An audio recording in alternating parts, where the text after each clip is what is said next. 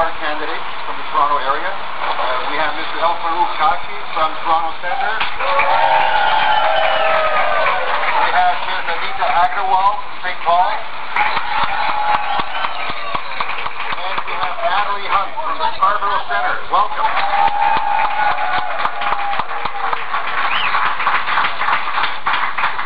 Well, the reality is the party leaders have made their choices.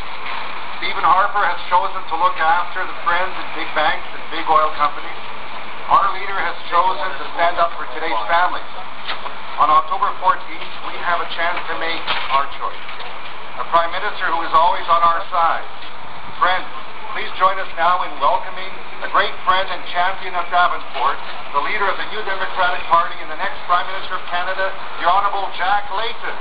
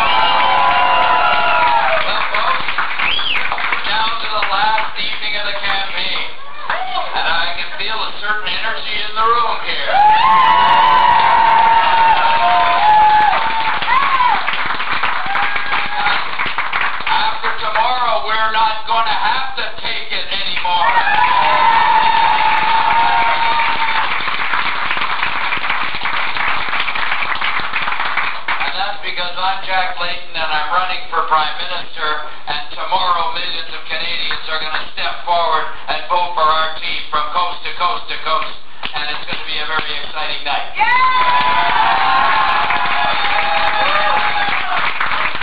Now, why are we doing this anyway? We're doing it because we believe that the working families of this country deserve a place at the table. They've been pushed to the back for so long, taken for granted for so long, that it's time that the working people of this country walked the halls of power in Ottawa and had a Prime Minister who stood up for them each and every day.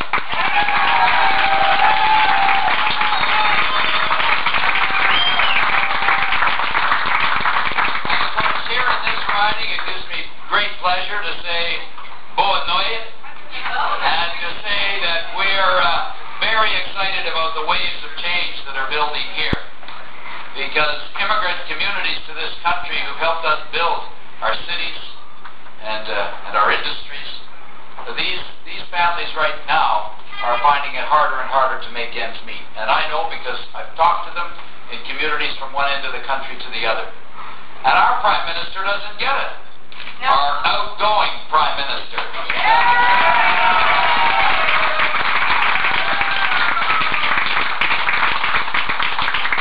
you talk about jobs with our Prime Minister, I mean, all he can say is, aside from giving you stock tips on the stock market, all he can say is, what are you worried about? There's all kinds of jobs. But the good jobs, the well-paying jobs of the middle class, the people that built this country and are the backbone of our communities, are disappearing. We've lost 400,000 good manufacturing jobs, 100,000 forestry jobs, and it's leaving people really struggling. And a lot of them have to go out and find a part-time job, maybe 2 part-time jobs, maybe 3 part-time jobs, paid at minimum wage, and even then they still can't pay for their mortgage or their rent and their food. That's what happens to families. And you know, we don't have to sit back and take that. We can change it. And that's what this election is all about. It's about making change that puts our families and our communities front and center on the cabinet table each and every day.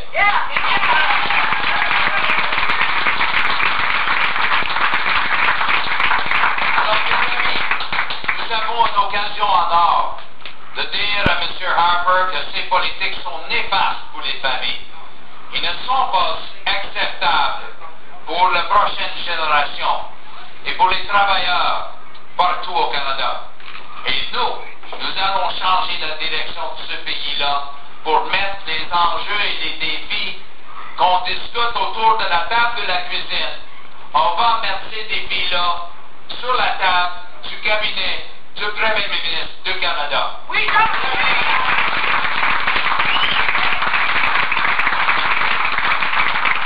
now, it's Thanksgiving today. Families are sitting around their tables enjoying a dinner and some time together. Some of you are out here campaigning and missing that, and I appreciate it, but I know that it's because you like they, are concerned about our future. And a lot of them are thinking about what to do in this vote. I think a lot of people have decided not to support Mr. Harper, and that's a good thing. But we also need to address the issue of Mr. Dion. Now, Mr. Dion, in the House of Commons and the Liberal Party with him, have over and over and over again refused to stand up against Mr. Harper's policies. In fact, the policies of Stephen Harper would not be in place today if it weren't for Mr. Dion and the Liberals. Let's be clear about that. We've had a whole year of Harper policies, an extension to the war. We've had bad environmental policies. We've had huge gifts of billions of dollars to the banks and oil companies. We've had an immigration bill which is unfair to immigrant families. We've had all of these things passed by Mr. Harper because Mr. Dion let him do it. Well, I say if he can't get the job done as leader of the opposition, then he shouldn't be the Prime Minister either.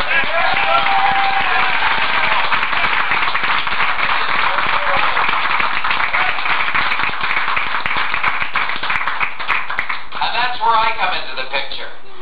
And that's where our members of Parliament and our wonderful team of candidates here come into the picture. That's where all of you come in. As the people who are doing all this good work. I used to be a canvas organizer, so I know what I'm seeing on this wall here. And I'm real happy with what I'm seeing on this wall here.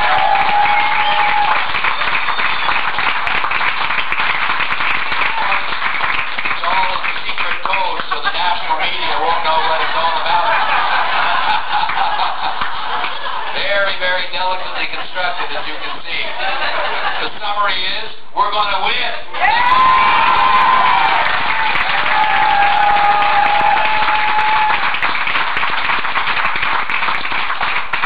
So we've got a wonderful opportunity here.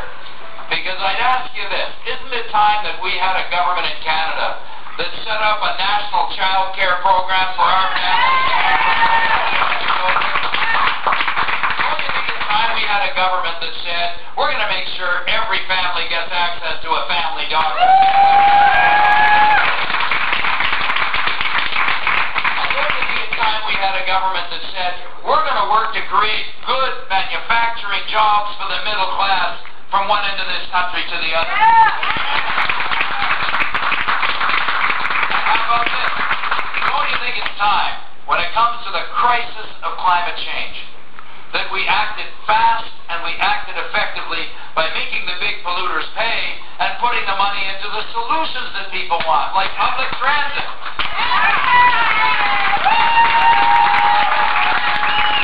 Like renewable energy, that we can have cleaner energy sources. Like renovating homes and buildings from one end of the country to the other to use less energy.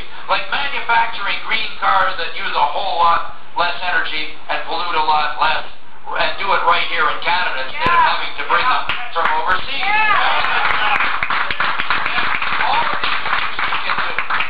All of these things we can do.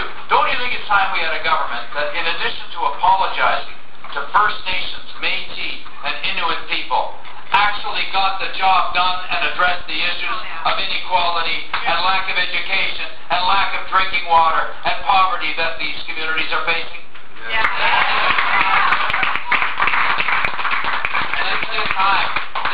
time that we had a government that made Canada a voice for peace in the world. All right, well, look, we're in agreement on what needs to be done. I just needed to be sure about that. I think we've got that all cleared up. But we've got a lot of work to do between now and tomorrow. I can see you've been doing much of the work that has to be done, but now we've got to go back and get those voters out to vote.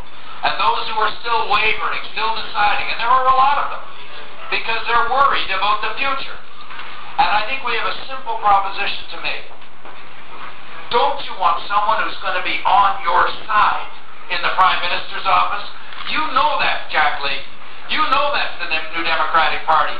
Join with us and let's make it happen. Give us a hand! Alors, ce que les commettants, les citoyens partout au Canada, quand ils considèrent leurs actions, ils se demandent qui sera avec nous, à notre côté, aux côtés de notre famille, à côté de notre communauté, tout le temps, chaque jour, dans le bureau de Premier ministre. C'est Jack Layton et le NPD. Oui!